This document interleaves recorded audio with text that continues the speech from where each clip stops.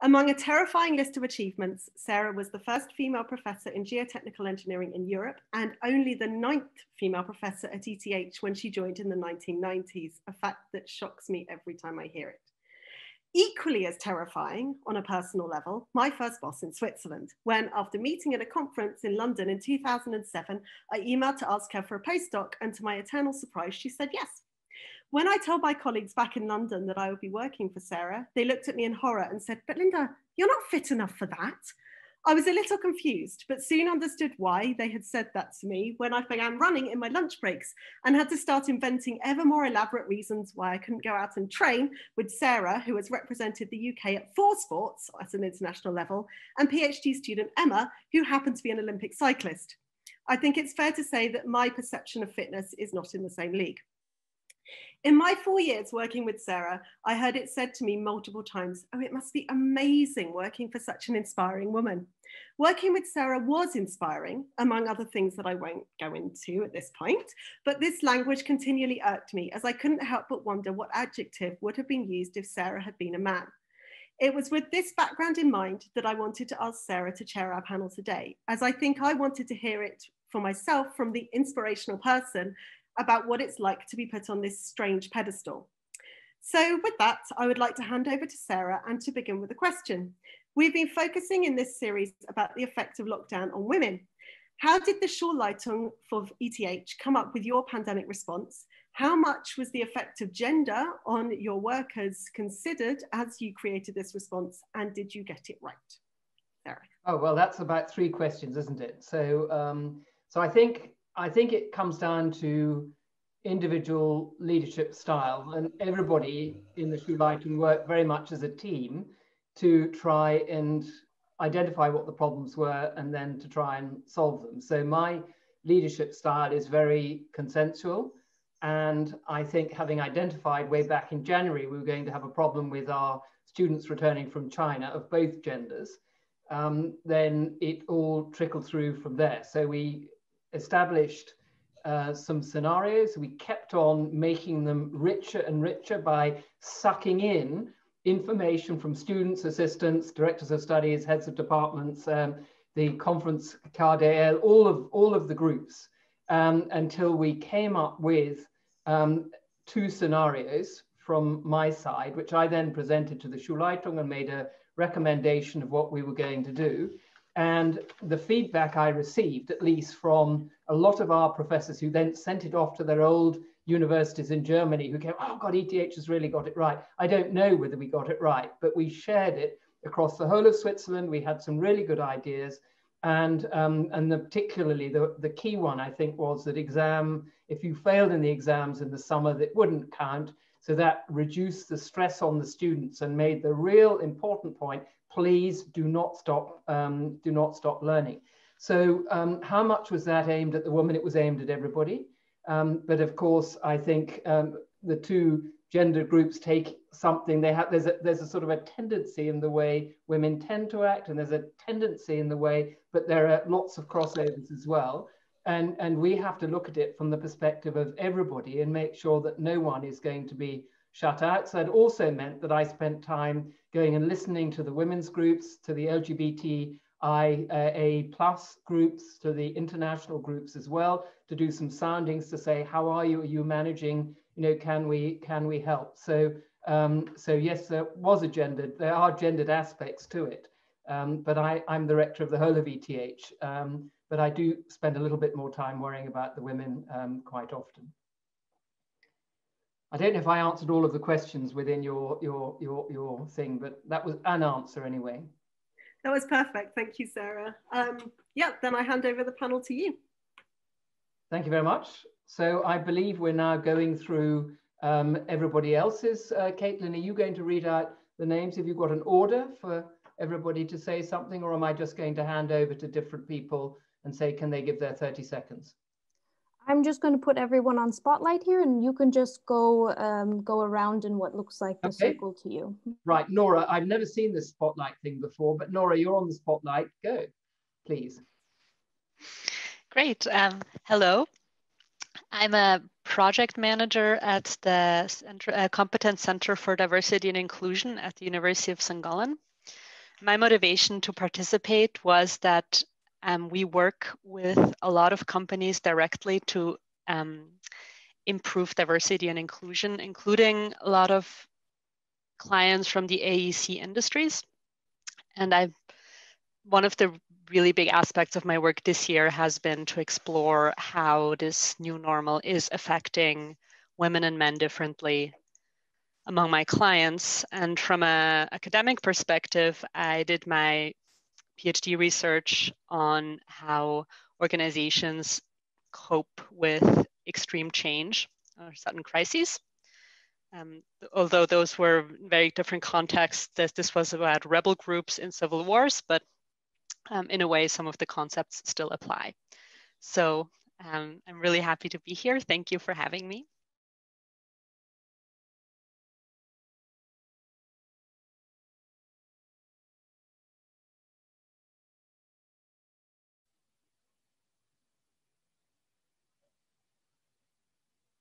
Hello. Hello. Are we back now? Hello. Alexandra, how about you have a go? I'm just going to plug in my my connection. Yes, thank you. Yes, Alexandra Cloots. I'm professor of new work at the Ostschweizer Fachhochschule. And we do studies about new work, how we will work in future. And for us, the new ways of working allow a better gender equality in organizations. But I guess organizations don't see it really. So we have to find tools of implementation, how we can really find a good way to improve the gender equality in organizations. So this is my motivation also to be here, to discuss a little bit more the results of our studies. And yes, thank you for having me here. Thank you. Thank you very much, Alexandra. Christina.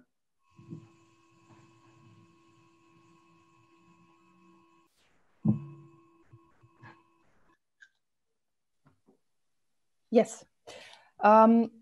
I'm Christina Seyler. I'm a board member of the Swiss Association of Female Engineers, and I have a project of reconciliation of career and family for STEM women. And my motivation for participating is when I was in lockdown during spring, I suddenly found myself in a situation that I thought belonged in the 1950s. So from one day to the next, my husband was responsible for earning the living while I was looking after the children and doing the household. And when I spoke with other women in my surrounding, I realized that many of them had made the same experience. So the question that concerns me since then is, how on earth could this happen in the year 2020, and what can we do about it? Thank you very much, Christina. Gudela, Witte.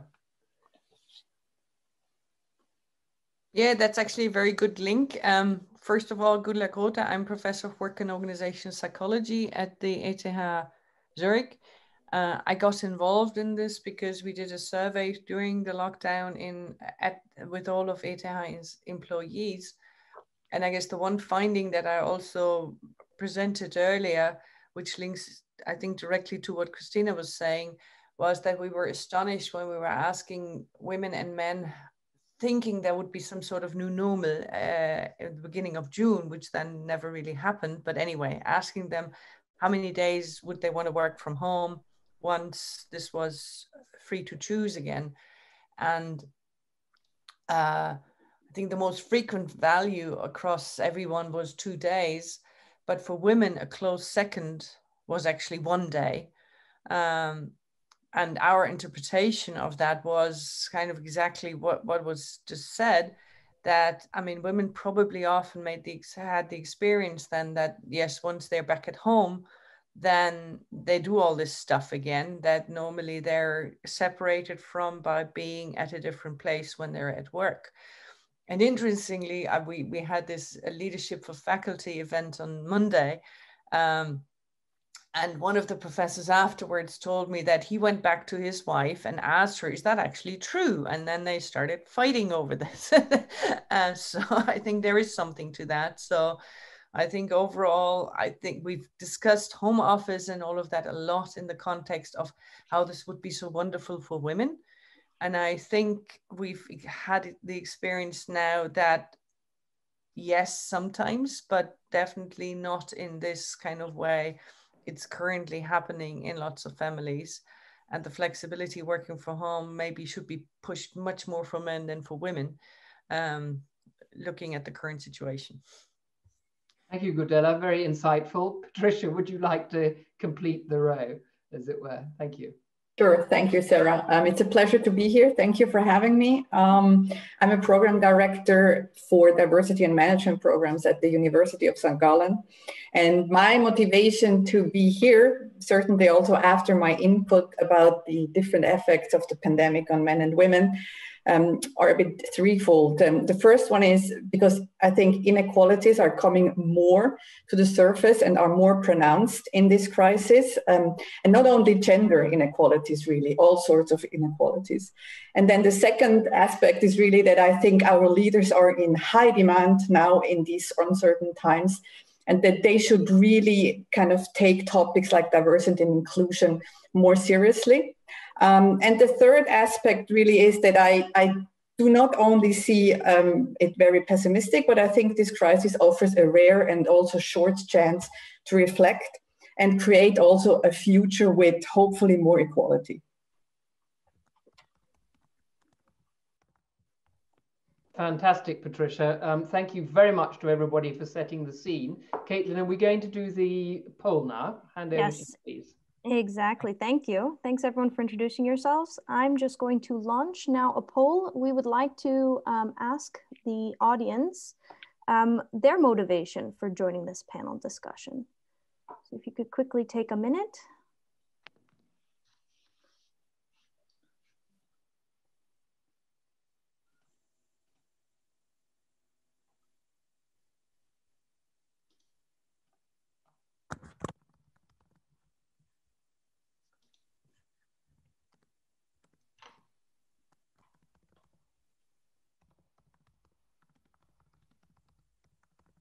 That's quite difficult. You could have almost ticked everything there.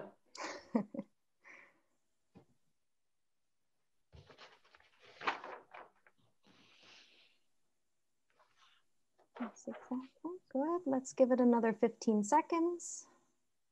Wonderful. So while we're waiting for that to come through, and Caitlin, you'll tell us the results, because this will be important in steering what we do with the questions later. I just want to share with everybody, I've asked the panelists just to again pick up on something Patricia said about the sort of the optimistic side as well. We know there's all sorts of challenges. We know it's been absolutely catastrophic in many countries in many areas. However, individually, there's been some best bits about it. And I'd like to hear in a nutshell from each of the panelists, what has been the best, what has been the most challenging, a couple of sentences on each, and what is your lesson for the future, again in a nutshell, but after we've heard the results of the poll, I think.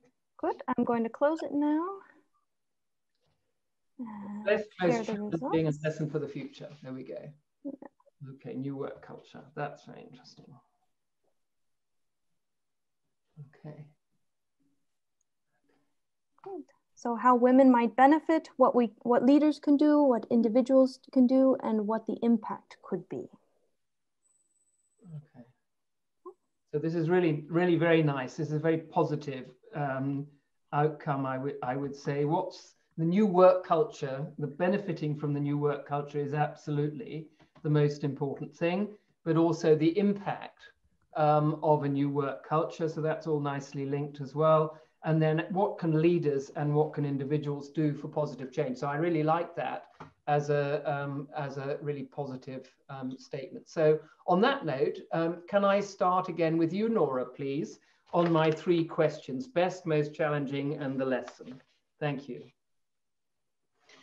So in terms of work, I think the best has been that I have started working more with team members that I maybe didn't work with before, just because it's so easy to just give someone a quick team call or ask someone for help in this really more informal way that before in person maybe I wouldn't have, because I wouldn't have seen them. I think the most challenging is related to that is feeling like you always know what the people you're working with on a team, what are they up to, what are they doing,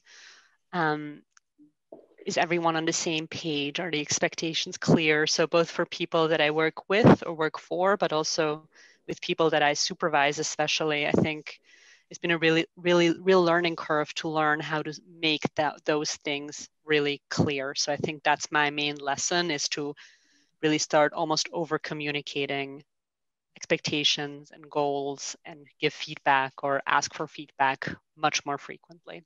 Thank you very much, Nora. Alexandra.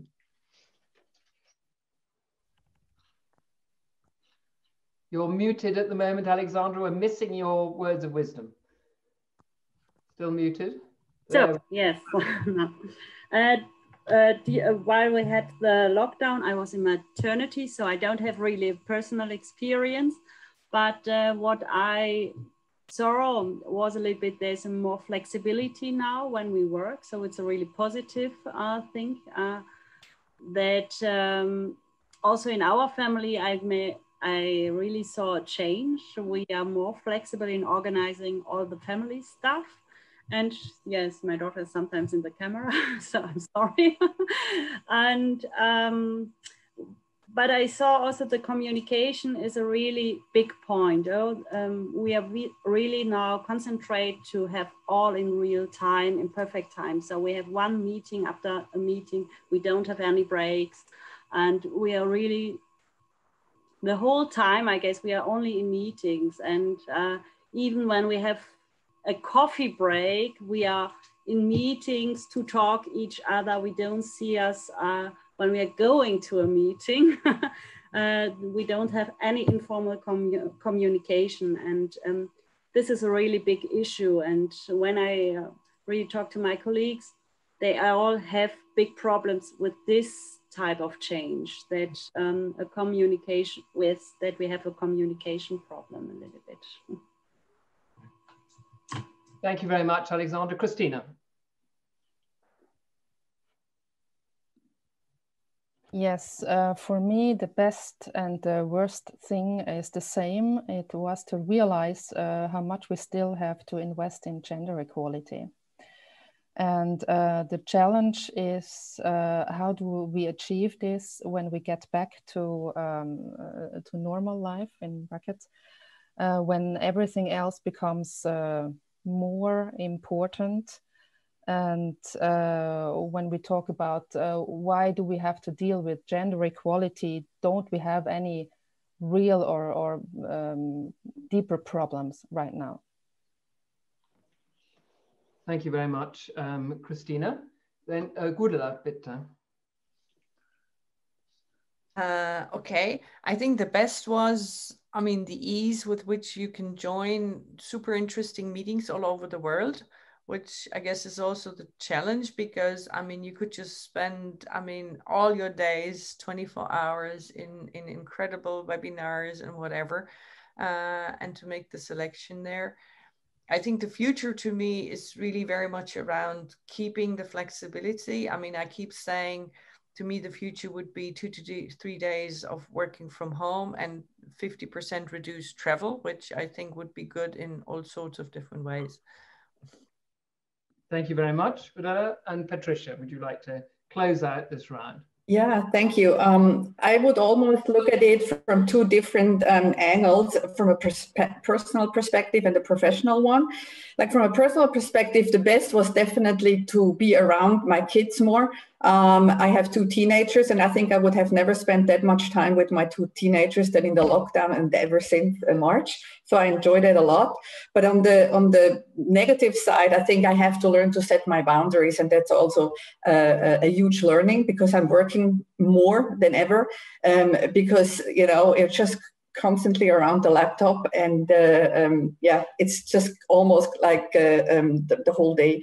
So I think I have to learn that a little bit better. And in terms of my team and the professional work, I would say we had all a very steep learning curve, and we really stood together and joined forces and achieved a lot this year. That's amazing.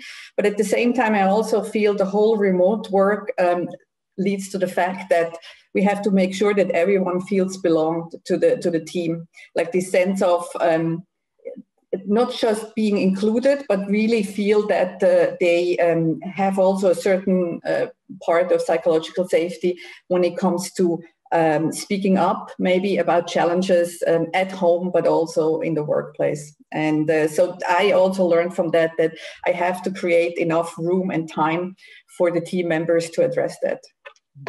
Okay, thank you very much indeed. So there's some really interesting opening questions, and I think what really particularly interests all of us, and certainly our attendees, is in terms of what will the new normal in architecture, engineering, and construction look like when we come back together, which I imagine will be sometime in the middle of next year, once the vaccines are really broadly accessible and up and running. And just a comment on the construction industry, what I've seen certainly as a board member of ETH is that we've been building, it almost seems manically, although I'm sure it isn't, it's very systematic. And there have been less delays, there have been more progress, and we spent more money than we planned. I mean, I find it really very interesting.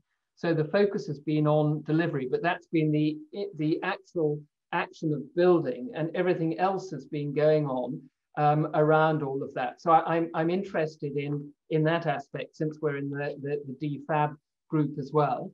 And I think what I'd really like to start off with is with that as a background. What will the new work culture look like? What should it look like? What should we be doing to make sure that the negative impacts of on gender and diversity can be replaced by good practices? So Gudela, I don't know if I can ask you to start on that. You don't have to go into all of the construction bit, but really what must we do in the future to create a more equitable work culture for everybody? My husband, actually, the one I was drinking the margarita with last night, those who heard that, and he's actually, I mean, he's a structural engineer, has his own little office, and when I just saw him going through this, I was amazed that a lot of construction, nothing changed. As you said, everybody builds. Also the worries really about, I mean, is that risk groups, I mean, they just have to be, I mean, they're cramped into these cars and whatever in their little booth to have their lunches and whatever. So I was quite worried overall really about that aspect, that somehow the worries seem to not really care. And even the city in between, I mean, they announced to everyone, to all the engineers, to everybody, don't worry about the pandemic, just keep building, right? I mean, we won't accept any delays and whatever. It was quite I thought that was quite scary. And I guess over this half year, it seems that there's a little bit happening in general around, I mean, providing more flexibility. And I would assume that, I mean, all the women then in that field, hopefully will benefit from that, and the family members of men working in construction in all sorts of ways might benefit. I mean, my husband, for instance, I think he was the first ever, I mean, 20 years ago, who was allowed to work 80%. So, I mean, now people having seen and having, and one of my doctoral students, she's with a structural engineer also, and in that company they weren't even allowed to work from home in the spring even, and they've learned now that maybe we should change that anyway, and there is more flexibility now. He actually gets to work 80% now too. So it seemed for construction specifically, maybe this was a good thing, because people just really were forced to have this experience that flexibility does not mean people don't do their jobs properly anymore.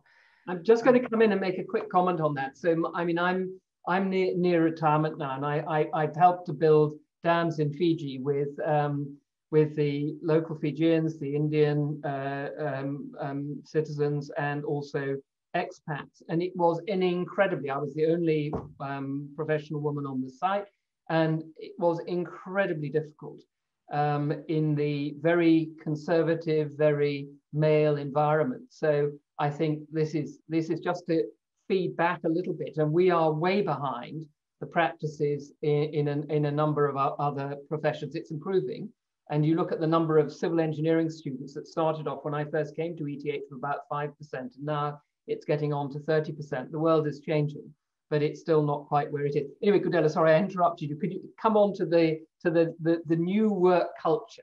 So that was fantastic. Your personal reflection about the industry. What must we be doing to create a more equitable future work culture? I think simply to just build on this experience, but at the same time, this is what I said at the very start, to not always equate more flexibility with this is good for women. And to automatically, I mean, assume that the women are the part-time workers, are the people working from home more, etc. But it's really about everyone. Yeah, that's my hope. Thanks, Gudela. Who'd like to just come on straight after that? Who's the first one wants to say something to that? Okay, well, I'm going to pick one of you. Christina, would you like to come in now from the family side, perhaps, or whatever? Over to you. Yes, I can't say anything on the construction specifically, but in general, family situation is extremely important. So we have to try to have egalitarian partnerships, because we saw in families having an egalitarian partnerships, everything worked much better for women. So the burdens and the responsibilities have to be shared much more equally. And this is something a family can do in private, but this is also something where we have to have a better legislation, for example. So we should have a parental leave with the same time span for both fathers and for mothers. And we should also have individual taxation, for example. I haven't still figured out what the employer can do, actually.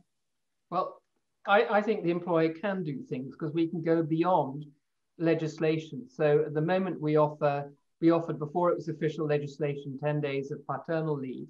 And we're now looking at whether we go up to 20, we split the 4 months so that but then we have to be really careful when we're talking about fathers, because they could be same gender couples. So again, I've fed that into our HR to say, please, will you make sure that is also covered as well. And I think the employer can do things and can set examples, and should be very open to that. So that was one of my feedbacks to you. And of course, we'd be interested in what we need to be thinking about as well. But of course, every time you do something like that, it costs money. The universities are either funded by the canton or by the state in our case, and so this is then taxpayers' money. So you have to be very careful how you go on with taxpayers' money, because that is a huge issue. That's very interesting insight. Thank you so much, Christine. Patricia, can I come to you, please? Yeah, sure.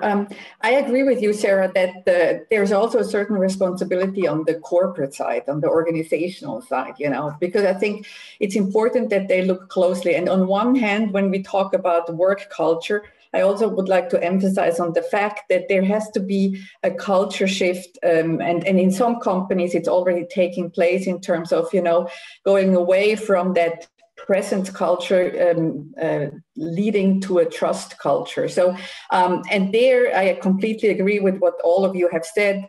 that we do not only have this notion that this is good for women, that they can work from home, because first of all, it's good for everyone. It's good for the whole society to have it more equal. And on the second point, many women in our economy, they actually work in jobs that they cannot do from home at all. And usually when people say a home office is good for women, they forget that more men work in jobs that can actually work from home, where women usually work in care work, in hospitals, cleaning, like usually in jobs that cannot be done from home. And so I would be very careful with this notion of homework is good for women. And then on the other hand, I think the leaders especially of the big corporates as well, they really have to look very closely and individually and take their leadership role very seriously, to not leave anyone behind, and to make sure that this flexibility is actually not a burden again on the women, but really can strengthen actually this notion of diversity inclusion as a performance and innovation driver. Thanks very much, Patricia. Alexandra, would you like to comment? You're muted. Yes, of course. Yeah. Actually, no. Normally, it shouldn't be a big problem to really implement a new work culture. It's something about openness, life phase oriented careers. So we have a lot of tools how we can implement it, but the organizations, they don't have the need for the moment. I guess this is always a problem, because we saw it during the lockdown. There was a need for home office. Suddenly it was not a problem to do home office. So this is always what I really saw or observe in organizations. They do have a need. So if they have a need, for example, a lack of skilled workers, maybe then we have a change. So we really have to do a lot of work, how we convince them to see there's really also their chances when we have a new work culture, that we have a better balance of life and work. So I guess this is the big issue, because the tools we have really, we have to change the mind, the mindset of organizations. And also it's a societal, on the societal level, we have to work, because we have it also in our mind, a lot of people, that women work on part-times, and the male employees really work full-time. And there has to be change that also male employees can work part-time and women, of course, full-time. And so I guess it has to become more normal to us, that everything is allowed and everything is really accepted by society and also by the employers. And what we saw in our study was that the home office, for example, it was for those women a problem who really worked part-time. The woman who worked full-time had no problem with organizing all the stuff of home office. So, and this is also an issue where we see there has to be a lot of work that for part-time workers, it's also not a problem to do home office. So yeah, there are a lot of, I guess always a lot of thinking, a lot of reflection, what we really want to have, or what type of culture we like to have in our organization. And this reflection has to be done. And for the moment, there was no reflection. We're just looking, what are the others doing? What does the market say? And so we are oriented by these topics, but not on our reflection, what is important to our organization. And that's coming back to doing the right things, actually, yeah. As opposed to just sort of doing things right in the sort of way you think it is. So doing the right things comes out of that. Nora, what's your take on this, please? Well, I think there are two things that come to my mind. One, just to continue on what Alexandra was saying, I mean, these changes with regard to home office and remote work were implemented so quickly that I think very few organizations were really ready. And one thing that I've observed is that this has really increased expectations about availability. So I think rather than giving people more flexibility in how to balance their other responsibilities with work, it's now this idea that you're available all the time. And that doesn't actually increase flexibility. So I think, especially for those companies who weren't ready for this change, what really has to happen when we go back to a more hybrid model is to sit back and think, well, yes, what worked and what really didn't work. So not just to assume that this has just been a good thing. That's a fantastic recommendation. I found it interestingly in my current role as rector, the intensity just keeps on going. And you end up by working typically 7 days a week and late into the evening because of all of the meetings and things. And where do you prepare for the meetings? It's really nightmare. I have I found that really insightful, and I have a couple of comments about that. I think thinking in an academic world where we're working very hard to attract women professors, outstanding women professors, who quite often have dual career needs. And I look at our young assistant professors today at ETH, and the partnerships seem to be much more egalitarian. And I think some of this is about the times we're living in, and some of it is about education, and some of it is about employer responsibility, making it very clear that this is important. So, I mean, I was the 9th professor, and now our first rector, Heidi, didn't have any kids. I don't have any kids.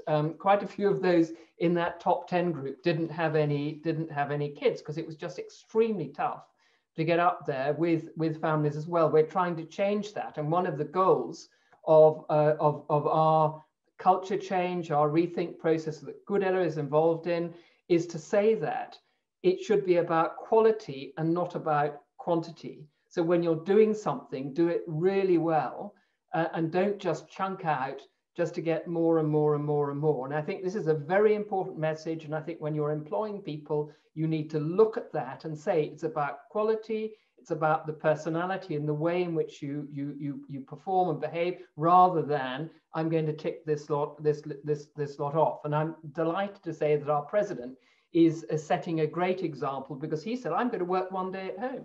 This is really important to emphasize again the family-friendly nature of things. And I think coming on to another side now, having worked in a very male industry, there was a hell of a lot about what was done at the pub and in the gents' loo and all the rest of it.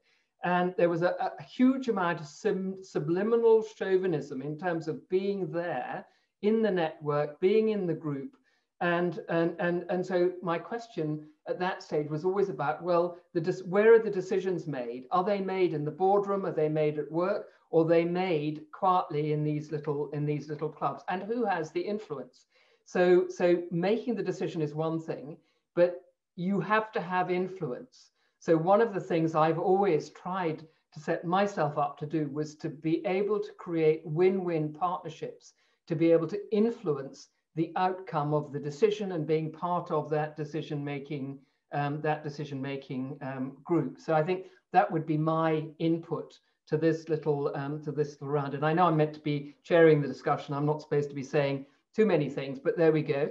Caitlin and I have decided we're having a short pause, or Caitlin has told me we're having a pause.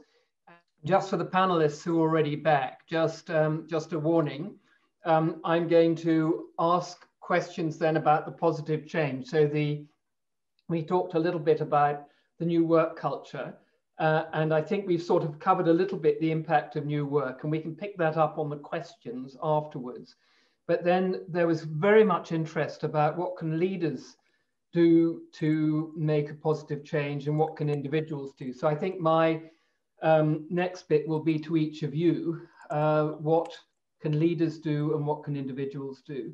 Just a little reflection on that. And then I think we should throw the floor open to the participants to ask questions directly. So we'll do a short around on that, because I think this is really interesting to see how the different experiences and the different people have come up with common themes, but all sorts of very interesting details and ideas and variations. So that's what I'd like to do when Caitlin tells us we can go again. Good. Yep, I'm just going to close the poll now and share the results. Okay. So it seems most people were satisfied. A good portion of people were dissatisfied. Sorry to see the people who were completely dissatisfied. That's very frustrating. And most people have their feeling of empowerment has remained about the same. Some increase, some decrease. Yeah. Pretty even spread there. Yeah. So 2/3 really from somewhat satisfied upwards, which is encouraging. I think we're very lucky to live in this country, I have to say, in lots of ways. If you were asking this question in some other countries in the world, I think we would have a completely different picture. And we mustn't forget that, actually, because in all of the criticisms of everything, relatively, we have a lot of positives. Great.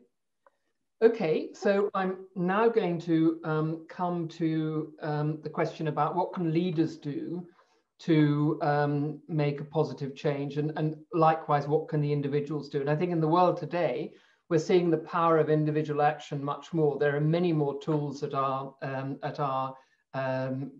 service. Patricia, would you like to start on this one, please? Yeah, sure, thanks.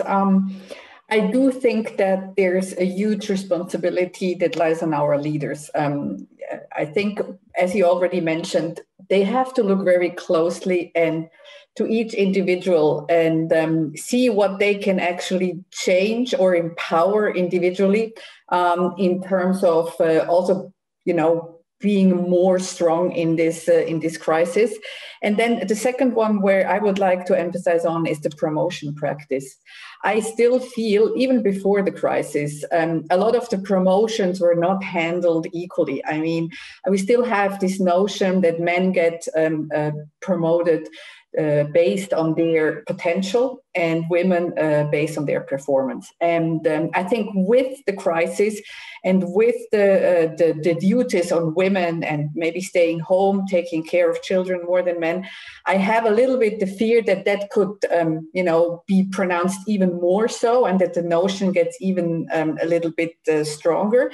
So I would ask for our leaders to evaluate the promotion practices even further and implement very standardized criteria for both men and women and for both part-time and full-time employees. And I hope that would then help so that we actually do not have then a backlash in the long term, out of this crisis in terms of gender equality on the top.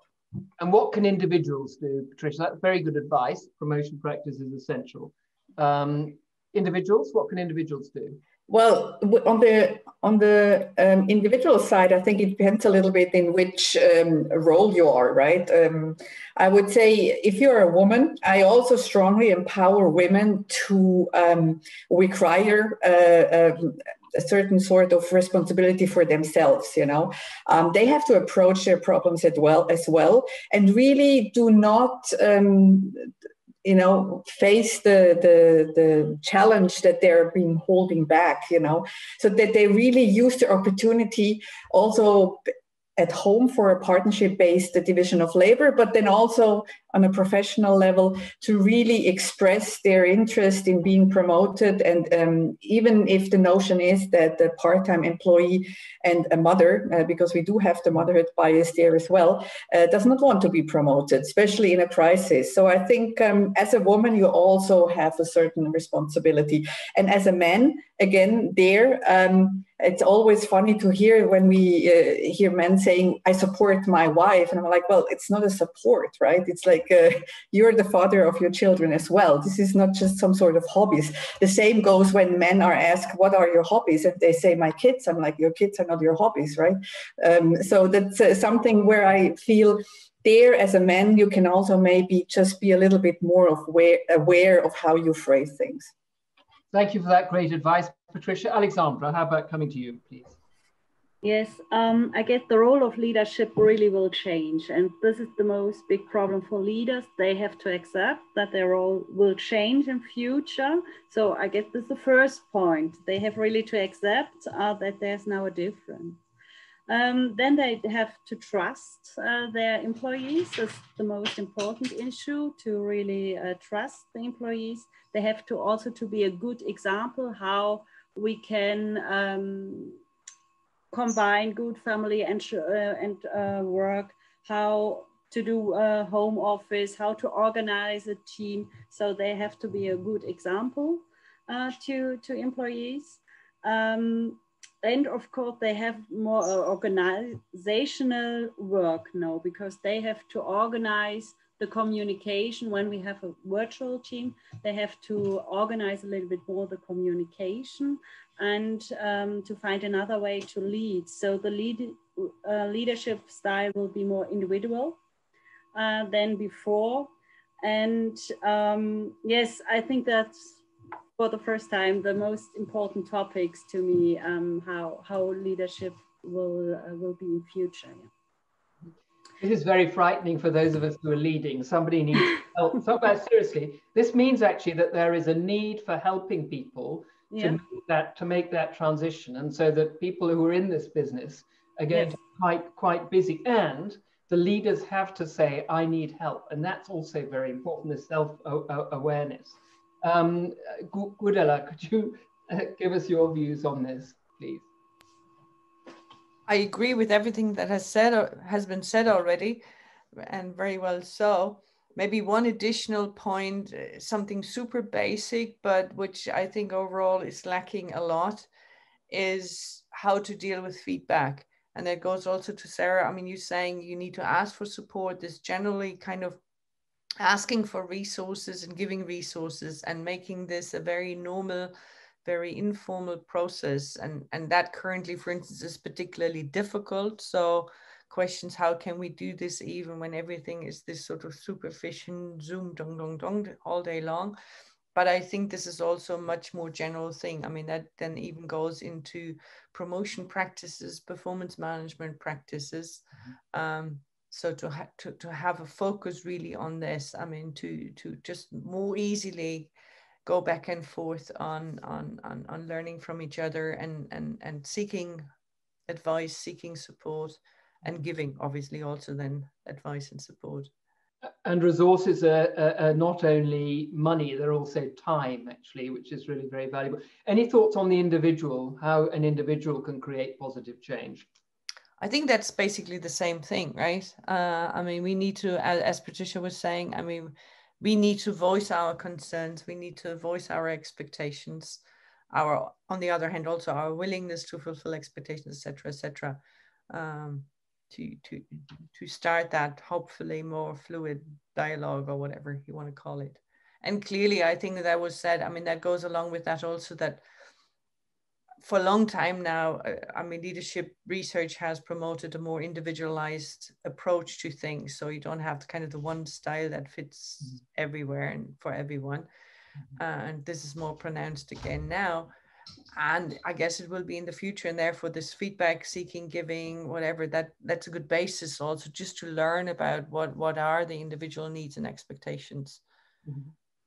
Thank you for that. I think leadership style is really an interesting one, because if you're a really good leader, you can flex yourself to the style that's necessary for the context that you're in. And that's the biggest challenge, because we all have certain preferences where we're good. And we know, when Sarah is good, this is what she does well. When Sarah's bad, this is what, so how do you make the bad turn it more into good, so that you're consistently doing the right thing on a regular, and this is the challenge that I face on a daily basis. I can share with you. Nora, would you like to give us your views on that, please?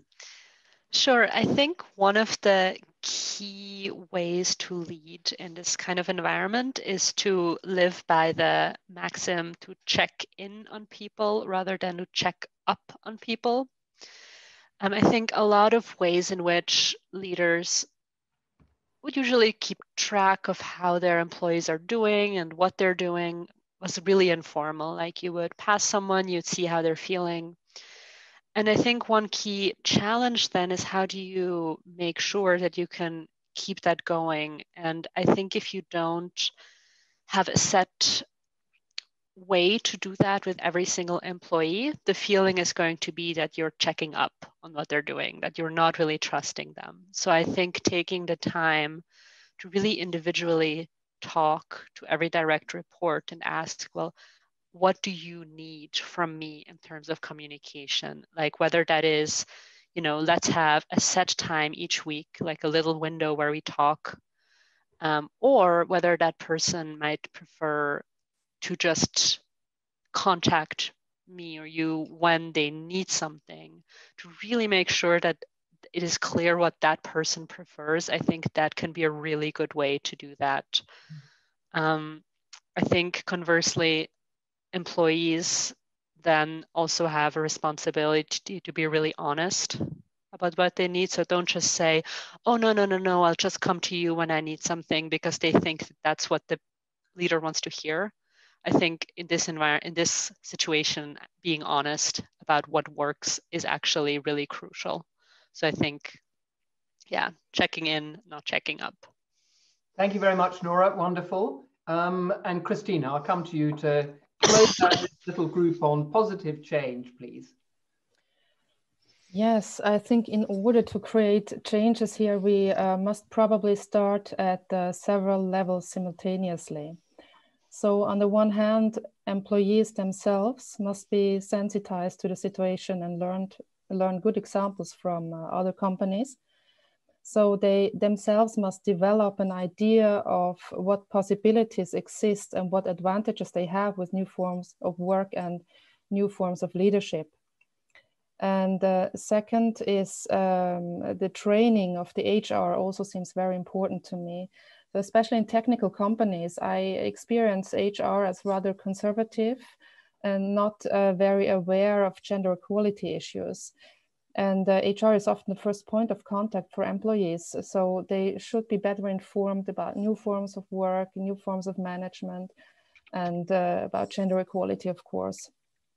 And third level would then be the leadership level. And well, I'm not an expert here, but I think leaders would have to be made like curious about new forms of leadership or new forms of work, so that they really want to learn more about them. So we should probably not impose new ideas on them, but make them want to know more about it. So more like an intrinsic motivation. But how exactly to do this, I still have to figure out. Okay, and individual? Well, individual would be to just be aware of all the possibilities and be aware of the needs you have. And with this, you might have to have discussions like we have in this webinar. You just have to realize, what is my situation, and do I have to, am I comfortable with this situation? Do I want to stay in this situation? What are other people doing? What are other companies doing? Would this also be a situation for me? But often in daily business, we are so, we have no time to think about this. So we really need kind of a breakout room to reflect on new possibilities of how to work, how to have a family, how to combine everything. Okay, thank you very much. I've asked Caitlin whether I can just show one slide, which I have in the past showed actually at something that the University of Zurich was hosting. And I just want to really pick up on the fact, if I can work out how the heck I can shut this down. No, that's not what I wanted to do. I wanted to show that slide. Hang on, I've got myself now in a tizwas of putting my screens in all the wrong place, so I can't actually show it. Here we go. I'm getting on top of it. There we go. Right. I want to show you this slide. I want to show you this slide. Is it coming up? Okay.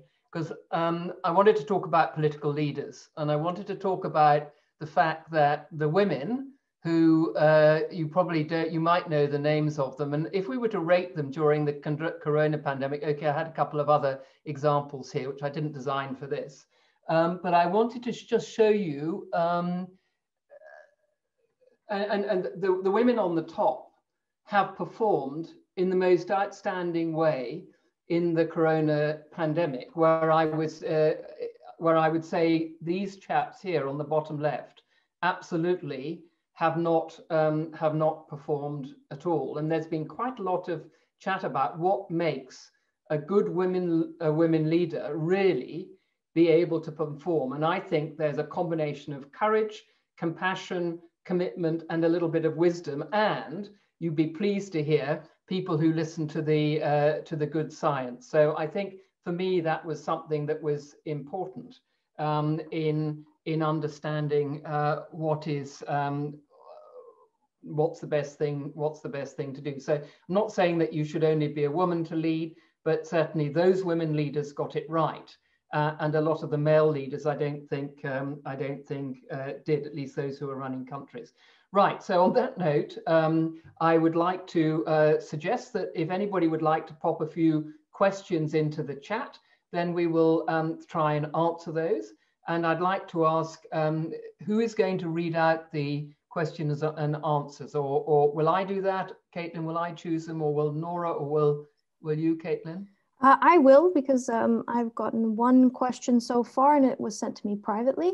Okay, go on then. Good. One question to you, Sarah. Is there a planned debriefing method promoted at ETH to discuss the lessons learned when we do return to an at-work situation or a hybrid model? And how will feedback be collected to inform and affect the school policy? Okay, so I think we're constantly reviewing things, and certainly I'm now going to go into my area, which is teaching. And we are collecting information and ideas already. And my hope is that the middle of next year, we might be able to go to Monte Verita with the directors of studies, the students, the assistants, the teaching specialists, and the coordinators, all of the people who have something to do with teaching, so that we can go and share ideas. And we'll have to plan it carefully so that we can suck in all the ideas and then process what are the right things to do. And I think that's happening at a school level. I'm sure that will happen at a school level as well.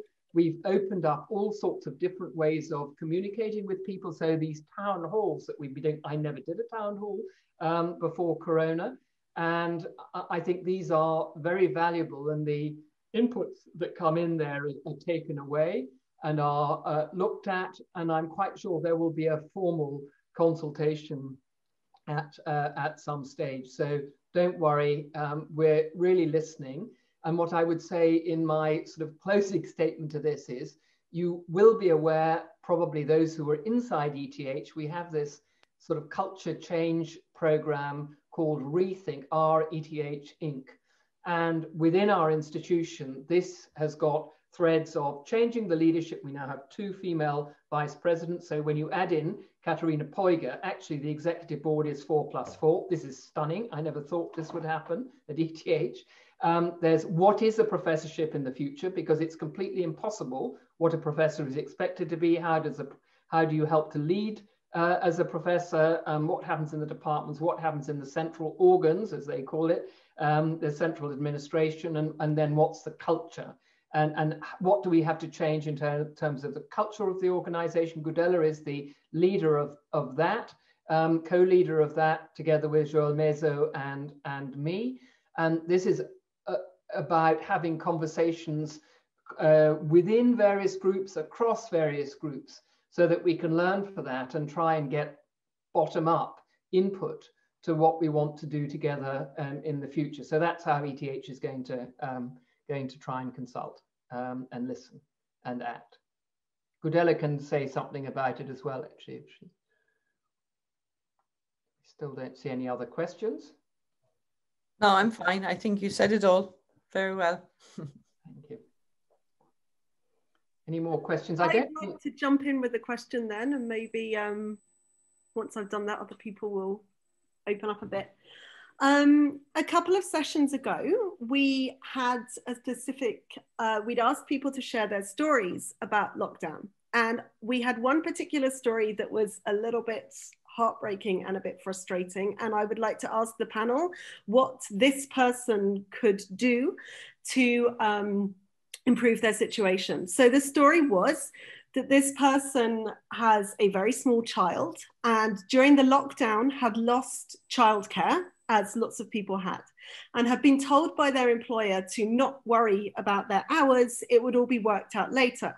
So this person had continued to look after her child and had tried to catch up, tried to do as much work as she possibly could, but obviously that was reduced significantly. After the lockdown finished, this person was then told by her boss, don't worry, you've got until next year to rework up the under hours to turn your hours to 0. So she has a year effectively to work 2 months of extra work. This is just not feasible. And obviously she was quite upset about this. What, as a person with relatively little power, as an employee, can you do if you are put in a situation like this to improve? What can you do to empower yourself and to show your boss that what they are doing has not been acceptable? Who would like to answer that tricky conundrum? Very sad story. Anybody got any clever advice, insights? Okay, everyone's being a bit quiet. Well, my feedback to that would be, it sounds like the boss is, and I can't say it because I'm being recorded, I shan't say what I think. I would go and find somebody who can help me to talk to the boss at Augenhöhe, as it were, the eye level. So, and some of it is about educating the boss, and some of it is about actually saying to him that it's completely unacceptable what he's doing. There are probably a number of other people in his organization as well. So it's difficult without knowing the context as to whether or not there are lots of people can bring the skills that this employee can bring. But if this is the way they're going about it, they're going to reduce the diversity of their organization. They should look down the road and say, this is what the impact on your organization could well be, and who's going to want to come and work for an employer who behaves like this. But maybe I'm idealistic. I've been out of commercial practice for many years working for a university, but it really is, in my view, not acceptable. Christina, would you like to add something to that? Much more intelligent than mine, I'm quite sure. No. It's another way to solve this problem, or I would go to your boss with the good solutions. Don't let your boss think of solutions for him or herself, but come up with the solutions yourself. And to have good solutions, you have to collect examples on how other companies solved such situations. So this person should inform herself how did other companies cope with this situation, and then work out a good solution, go to her boss and say, look, other companies, mothers, fathers could stay at home all the time, that worked as well. So why can't we do this as well? Thank you very much, Christina. So we're getting lots of questions coming in now. There's a very interesting one that is related very much to a university environment, giving advice to women leaders working day and night in the associations for the development of scientific staff, and they're working on a voluntary basis. So I guess they're doing their normal jobs at the same time. In the lockdown, the workload has increased multiple times.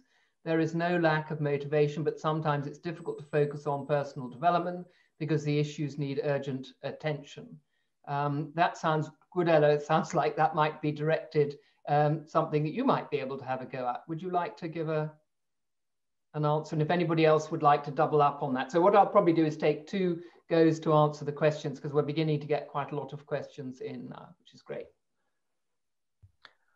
Well, probably in a way that is almost like a little bit like the question before, in a way, because I mean, if you do your day work, or whenever you do it actually, and then you do these extra things, and the university in this case actually wants you to do these extra things because they're part of the glue of the organization, then, I mean, even in normal times, hopefully there would be a bit of time allowance for that, that is not completely night work and weekend work, and even more so now. And I guess, I mean, some of the comments we got in the survey over the spring were actually kind of a bit critical towards the ETH in terms of, or in general towards leadership to anywhere in the ETH, that we were so proud that we kept up efficiency and effectiveness.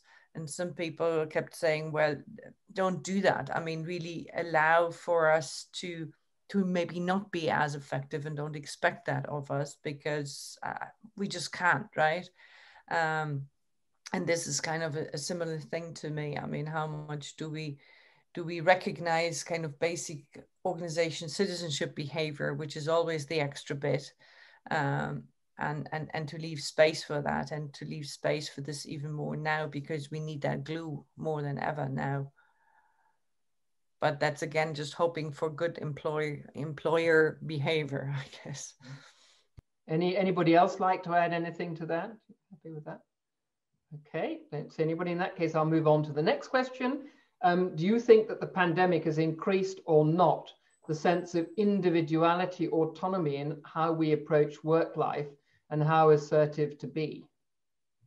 Who'd like to? Alexandra, do you fancy having a go at that one? Yes, I guess, yeah, there is maybe a more sense of individuality, but there's also more sense of communication in teams, to find rules or to set up rules in the team. And another point is also that employees are more sensitive to really stand up for their needs, what they need, what they like to have for workplace. And so I guess there's a change that we know now a different way of working, and now we are really stand up for this way and fix it up and discuss it also in our teams.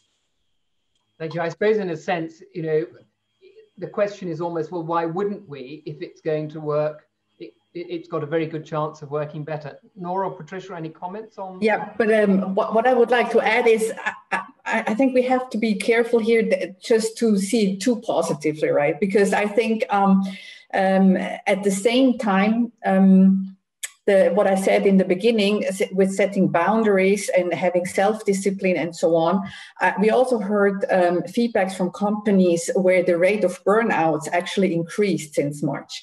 And that's another thing, you know, and it goes also in the same direction of telling people,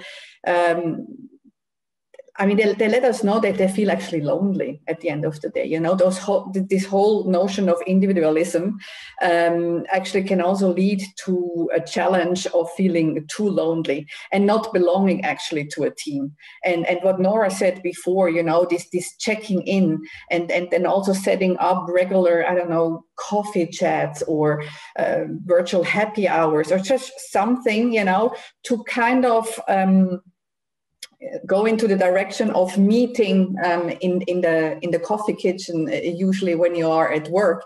And I just also feel that we have to take into consideration the employee's individual situation, you know, single moms, living alone, not having a family around and so on. I think we have to be very careful that we don't let anyone behind. So I would really also want to stress the fact that individualism can also lead to a fact of loneliness. Nora? I think one thing I would like to stress here is also that it's okay to just do okay, just doing your work. Maybe this isn't a year for amazing amounts of growth or amazing amounts of progress.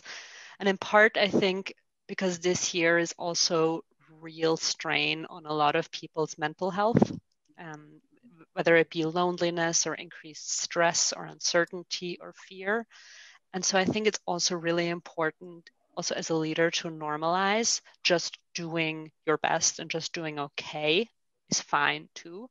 It doesn't have to be this amazing year of progress either. And I think to make that clear to employees is also really important.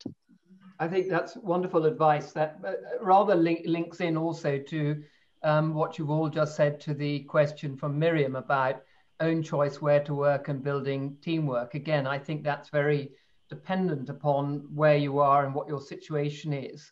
And I think that's about communication and discussion. One of the things I think is really important is that when you have an appraisal with your boss, that you go into that and you're at the same level, as it were, and you're able to talk about a lot of different things in that framework than you wouldn't talk about on a daily or a weekly or a monthly basis. And I think creating that way in which you can say things there and get feedback and have it effectively recorded is an important part about that relationship. But that's my personal view. I always learned a lot from the annual appraisals I did with my my team. And I think one of the other things, picking up on what Nora just said, you know, what are the basics? Well, we need to breathe, we need to sleep, we need to eat, and we need to move. And I think that all of those are very important parts, and we need to see people, and they're very important parts of how we act as human beings. And I think, again, talking about opportunities as an individual to make a difference.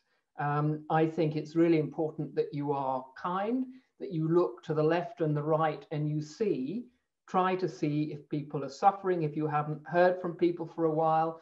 How many times have we gone through our address book and thought about the ancient aunt who's sitting at home completely on her own, or other people who've been important to you in the past? Have you turned around and given them a call just to listen to what they're saying? What about people you work with? All of those things. I think we need to be more imaginative about how we reach out to other people. And I think we need to move things. So talking about an individual, okay, I'm a rector of a university and I have a certain amount of power, but at some stage, and I'm not sure quite why they're taking so long, we will have an initiative that will be called ETH Move. I've also wanted to get the other universities involved in this as well.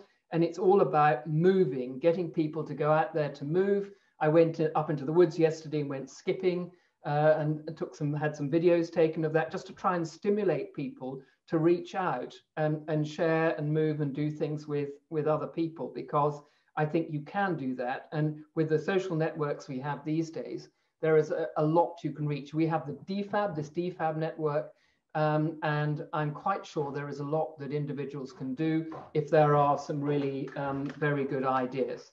So on that note, Caitlin, are you going to say something a little bit now about, as we come towards the end? I think we had a summary from Nora, who was going to record the words of wisdom of everybody, and Caitlin will close off with a final poll. I think that's it, isn't it? Yes. Exactly. We do have one more question about getting men involved. If anyone has a quick answer for how to bring men into this conversation, it's the eternal question in equality issues. But if anyone, yeah, Christina? This is an important question, really. And I think we should see this in 2 steps. And to my opinion, first, women have to discuss those topics among women only, just to realize what it is that makes such situations so difficult. So they just have to find words for their feelings and their experiences. And they have to discuss such topics such as mental load, for example, or emotional care work, which today mostly only women or mothers experience. They have to discuss this on their own. And then in the second step, or maybe it could also be kind of simultaneously, of course, men should be brought in, but but to my opinion, not from the beginning. I would have to say my experience agrees with that. Thank you. Good. So as Sarah said, first of all, thank you all very much for your inputs. Nora has taken some notes, and she might have some highlights to share with us to wrap up everything. Yes, thank you, Caitlin. well, it's always difficult to condense wise words. I think everyone knows that. Well, I'll try my best. Let's start with the first question about the best, the most challenging, the lesson learned from lockdown and the whole situation. And things that were like very present was the concept of flexibility, and that were both a good thing and a bad thing, especially bad in a sense as it conflicted or as it imposed availability. And that is a strain on many people, like the sense of constant availability, and that this doesn't create flexibility at all, and that we have to rethink that. And the idea to, like personally and also with colleagues, the need to set boundaries on one hand, but also the need to take a stand and to take on responsibility for oneself and for one's needs, for the resources, and how to put them to good use and how to get more from your employer, but also from your partner, friends, and so on. Good things, best things, to see the kids more. I think that cannot be mentioned often enough, to be more around the family. That was a good thing that was mentioned. And I think if you were able to get that and to get more compassion, to get the feeling that the social network works, is also something that some people enjoyed and had the experience of, and that was really that thing that helped us through the crisis, if you had that experience. And I think quite a few people had that. Now to the more topical question in the sense of construction, at the field of construction, and how can we work towards creating a more gender equal, more equal work culture. Again, the word flexibility pops up, but not as a general concept, but very, you have to be careful how you define flexibility and how flexibility is used in a sense. So it isn't that the boss, to be very to frame it like simply, that the boss can require utmost flexibility, and that you are then by that constantly available, but that flexibility goes both ways, and that you're more flexible in the way you can breathe, sleep, eat, move, and meet people. I think that's very central. Not to forget that you're a human being, and that it's essential.